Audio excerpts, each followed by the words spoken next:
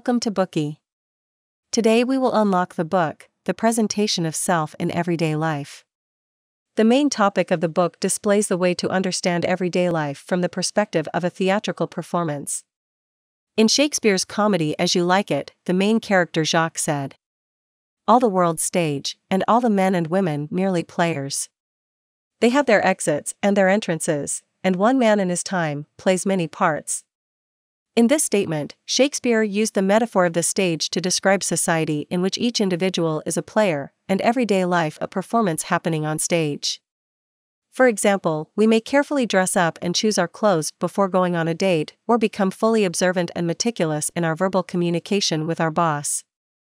Moreover, we may take many selfies, select one and Photoshop it for half an hour before finally posting it on social media. In fact, these are all performances in a particular social context. In this sense, it's reasonable to say, life is like a drama, and vice versa. The author of this book, Erving Goffman, was an American sociologist and a famous social dramaturgical theorist. It's worth mentioning that initially Goffman studied films and wanted to work in the film industry. Later, he developed a keen interest in sociology. So he dropped out and chose to major in the field at the University of Toronto. Afterward, he obtained his doctoral degree from the University of Chicago, and taught at the University of California in Berkeley and the University of Pennsylvania. Known as one of the giants of 20th-century sociology, he was elected as the 73rd president of the American Sociological Association.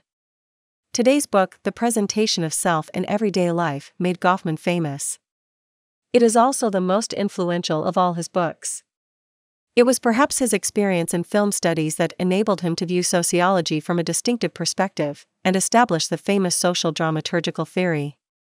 The theory holds that social behaviors are in essence social performances, and every individual is playing different roles. Hence, in nature, we are all players. Then, how can we understand people's behaviors and interactions in everyday life from the perspective of a theatrical performance? We will illustrate this issue by answering the following 3 questions. Question 1. How can we view social interaction from the perspective of a theatrical performance? Question 2. How can social members manage impressions on the stage? Question 3. How can we handle problems arising during the performance?